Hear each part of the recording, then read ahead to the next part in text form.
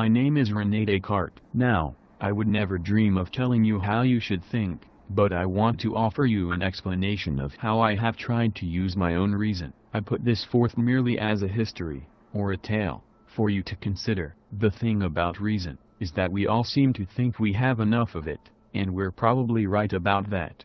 We have enough reason. We disagree because we are not using our reason in the same way. Now, I have been fortunate to have had the best education available. For a long time I expected to get knowledge from my education, but it didn't work out that way. After I completed the entire course of study, I found myself involved in so many doubts and errors, that I became convinced that, in all my attempts to gain knowledge, the only result was the discovery, at every turn, of my own ignorance. Now I won't say that education is useless. It just doesn't give us any knowledge. For example, I don't think oratory or poetry, as nice as they are, can be taught. And as for theology, I'm French, and I revered our Catholic theology. I aspired as much as anyone to reach heaven, but I realized that this way to heaven is open to stupid morons as much as to intelligent people, and intelligence doesn't help much in understanding truth revealed from heaven by God. I mean, come on, that's truth, but it's not knowledge. And don't even get me started about philosophy. It's just endless disagreement. You can't possibly pick up any knowledge there, or in any of the sciences that have philosophy as their foundation. Now, mathematics is different. That's a source of real knowledge, but so far no one has really found much usefulness in that knowledge. It's like a solid foundation with nothing built on it, and the writings of ancient ethicists are the exact opposite. Splendid palaces built on no rational foundation at all. In short, the old way of doing education, the old scholastic medieval way, just isn't working. Obviously I needed to try something else if I was ever going to know anything at all. So I resolved to study myself, and the great book of the world. I studied the world first. I traveled and listened and observed and, again, I found nothing but disagreement and confusion. So eventually resolved to make myself an object of study. I happened to be in Germany at the time, and it was winter, and I was blessed with some peace and quiet. So I spent a day all alone, just thinking, and I came up with a plan. Before I tell you my plan, I'd better explain something. We believe some things because we believe other things. One belief is based on another, like a brick in a wall. The whole system of things we believe is like a house. Well, a house needs a strong foundation.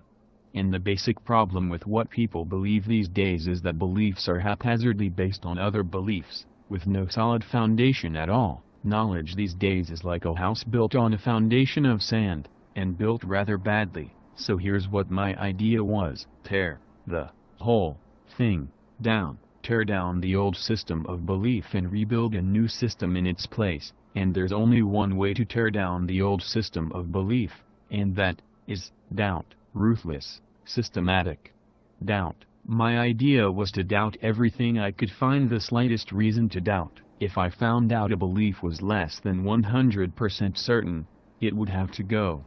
If a belief came from a source less than 100% reliable, doubt it. If I could even imagine the possibility that a belief was false, doubt it. And, after all that doubting, I would surely find something, some belief, that could not be doubted, and that would mean that it would be absolutely certain.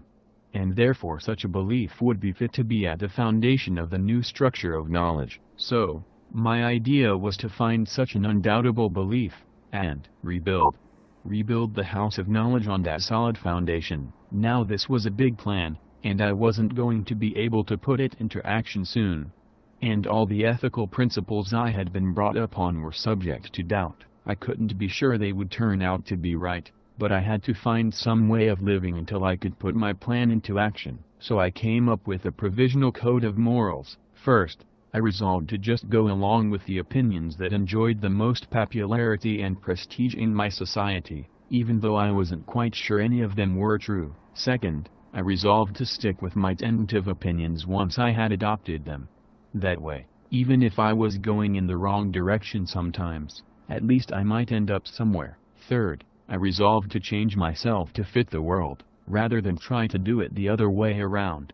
In other words, I adopted the ancient and medieval ethical principle of accepting what is, of changing my desires to fit the world rather than trying to amend the world according to my own desires. And, finally, I reviewed the different occupations people can have, and confirmed what I had always suspected. My chosen occupation in life, the pursuit of the truth, was the best of them all, and that was the end of my thoughts for that day. And after that I waited a long time for the right opportunity. I spent 9 years, just observing the world.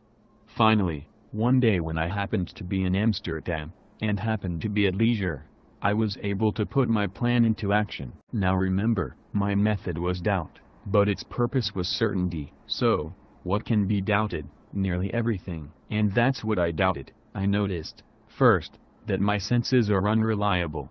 Taste, sight, smell, hearing, touch, they've often let me down, so I doubted whether anything I've believed about the world based on my senses is true. I doubted that the world outside my mind is the way it appears to be. Then I realized that the very nature and even the existence of the world outside my mind can be doubted.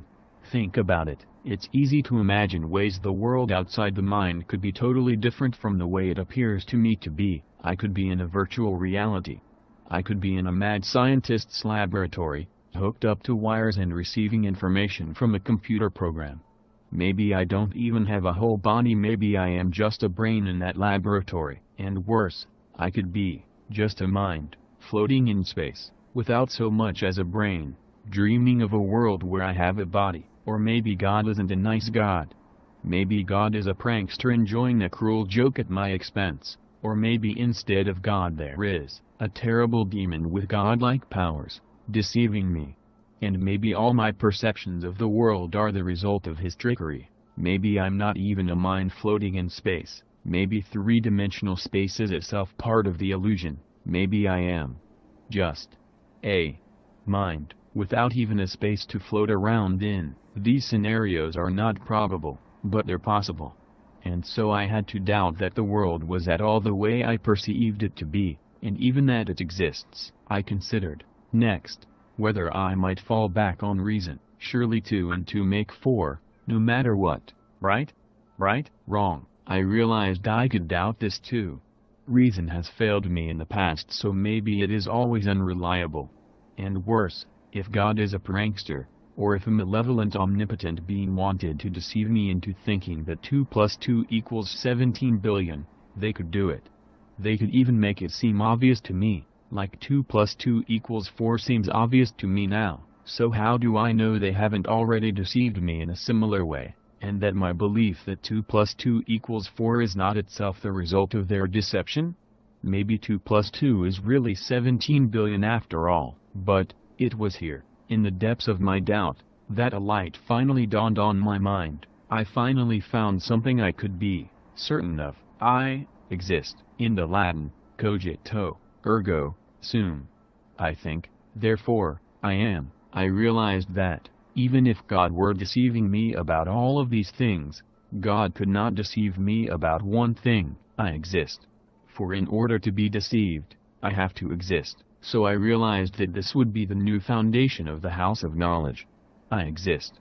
And I realized, also, the nature of this I that exists. The I that exists is a thinking thing, and nothing more, for it is the presence of thought that guarantees my knowledge of my existence, and it is only that presence because I could exist without everything else, as I had already imagined. Now, I wasted no time building a new house of knowledge on this foundation. I was relieved to quickly restore, on a solid foundation this time, my belief in a perfect God. For I noticed that, in my mind, there was a certain idea of God.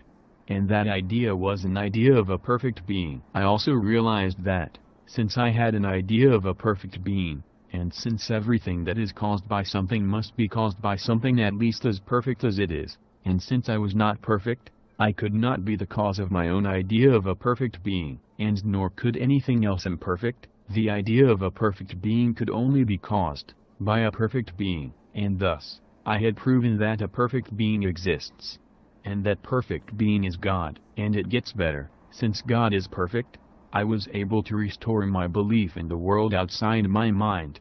the reliability of reason, and the reliability of my senses, as long as I used them properly, because I could see that I did not create myself, I knew that God had created me. And because God is a perfect being, and therefore is not a total jerk, and because I find in myself a powerful inclination to believe in the existence of a world outside my mind, along with the testimony of my senses and the testimony of reason, because of all this, I knew that God had created me with these instincts to believe, and with these faculties of reason and of the senses, and thus that they were genuine sources of knowledge. Thus what I had doubted could now be restored, and I had knowledge of a few things, and on so solid a foundation that I would be able to get knowledge of more things. Now I want to tell you a few things about what I was able to learn by building on the new foundation for knowledge I had built. I learned a lot about the world. I wrote about it in a book. Since the human being is the most obvious link between mind and matter, I studied us closely. And I did some medical research. In all my investigations I observed two things, and was able to draw two conclusions from them. First, I learned that pretty much everything that happens in the physical world can be explained by what we philosophers call mechanism, the operation of matter according to a few laws of physics. In particular, the body works mechanically. It's just a machine. For example, after studying the circulatory system, I could tell you how it works in pretty good detail, but the really important thing about the circulatory system is how mechanical it is. It's like a clock. It's just a machine. Now, try to understand how important this is. A lot of the old philosophers, from Plato through some of the medievals, thought that the soul runs the body. We live because our souls are animating our bodies, but I'm here to tell you, that's just not true. The body is a physical thing, and it works by itself, as a machine, because that's all it is. More important, my second observation, I observed that matter and mechanism, while they explain the body and practically everything else, don't explain one thing. Matter doesn't explain the phenomenon of consciousness, thought. That cannot be explained by matter. There is no way matter can account for sentience. All of this led me to two conclusions. First, matter is separate from mind. Put differently, immaterial minds exist, separate from matter. Second, no other immaterial things exist. That is to say, there is non-physical reality, namely the soul, or the mind, but the rest of the universe is matter, and the only thing the soul does is think. It doesn't manage the body. Now let me state more succinctly my dualist theory in metaphysics. There are two kinds of substance in the universe, matter and mind. Matter is that which takes up space. We philosophers call it extended. It has height, width, depth. Mind is different. Mind thinks, and it only thinks. Mind is that which produces consciousness, or else, mind simply is consciousness. Either way, mind is that which thinks. It is completely independent of matter. Remember earlier in my method of doubt, how I could imagine myself existing without my body. I could even imagine my mind existing without being in any kind of space at all. The simple fact is that mind does not need matter to think. And, of course, a thing can take up space without thinking. So, what matter and mind do are take up space, and think, and these are not the same thing. They are completely different things. What has matter to do with consciousness? Nothing at all. Let me try to be as clear as possible. I'm not just saying that I don't know how matter can produce thought, although that much is true. I'm saying something much more important. Not that I don't know how matter can produce thought, but that I know it can't. I know what matter is, and I know what mind is, and matter does not make the mind. Oh, and I also need to explain what we are. We are minds. That is to say, the person is the mind. I am a mind. You are a mind, but the mind is linked to the body. So the person is the mind, but it is linked to the body. The best way to say it is that our essential identity is in the mind, but the human being is the combination of mind and body. So the mind is independent of the body, but the human being is not. A mind without a body would be a person, but a human being is a mind, plus a body. I guess I should tell you more about that connection. Here's what it seems to accomplish. The mind directs the motion of the body, telling it how and where and when to move, It doesn't keep the body alive, it just controls the body's movement. And the body feeds sensory information to the mind, telling it about the body's physical environment, and that's all. That's the full extent of the influence of the mind on the body, and of the body on the mind. Now you might be wondering, since matter and mind don't have anything to do with each other, how they actually connect. You know what? I have no idea at all. I think I know where it happens. The mind probably connects to the body in this little piece of the brain, called the pineal gland, and that's all I have to say about that. Well, I've been talking for a while, so in case you've forgotten, I was talking about a book I had written, where I explained this, and other things. At first I planned to publish my book, but I was disturbed when I heard what happened to Galileo. I won't say I agreed with everything Galileo said, but I had not noticed anything wrong with it. So when I heard that he was in trouble with the Catholic Church, I got scared. I wondered if I might have accidentally said something wrong too. Now I want you to understand something about me. I'm a good Christian philosopher. I'm a good Catholic philosopher. I proved the existence of God and the immortality of the soul, because after all it's a thinking thing, not a body, and it doesn't have any parts, so, unlike the body, which falls apart eventually, the soul lasts forever, unless God were to annihilate it. So you can see that I am a very good Christian philosopher, and I would never dream of saying anything that would go against the teachings of the Catholic Church. So what with one thing and another, I decided not to publish everything, not in my own lifetime anyway, but I had to publish something, because what I've discovered has the potential to be very useful. I've learned a thing or two about how the physical world works. And with my new foundation for knowledge, there's no limit to how far we can take our understanding of the physical world. It is possible to arrive at knowledge highly useful in life. We can replace the old speculative philosophy usually taught in the schools. We can replace it with a practical knowledge, by means of which, knowing how the physical world works, we can use it to our advantage. We can thus render ourselves the lords and possessors of nature, and this is to be desired, not only for the invention of things we can use to enjoy the world more, but especially for the preservation of physical health, which is without doubt the first and fundamental blessing in life. The content of our thoughts depends so much on the body that medical science has the potential to make us more wise and intelligent, so medical science is the priority.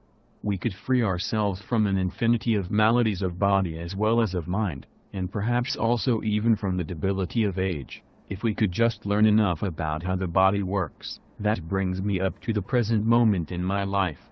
Since I have dedicated my life to seeking knowledge, and since this scientific knowledge is so important, I want to continue it. But there's a lot of work to do, and life is short. I realize that there are a lot of people of goodwill who might be interested in helping. Well, the best thing they could do is to make a donation. I could really use some money to help out with my experiments. Remember, this is about getting knowledge, which is the best occupation for a human being. This is about the knowledge which formerly was unavailable, but which I, Descartes, have made available to all. This is about following through on the certain knowledge gained through my method of doubt, and, most importantly, this is about serving mankind, by getting knowledge to improve the world, to fix it up the way we like it. Anyway, that's about it. My name is René Descartes, and now you know the story of my life and my quest for knowledge.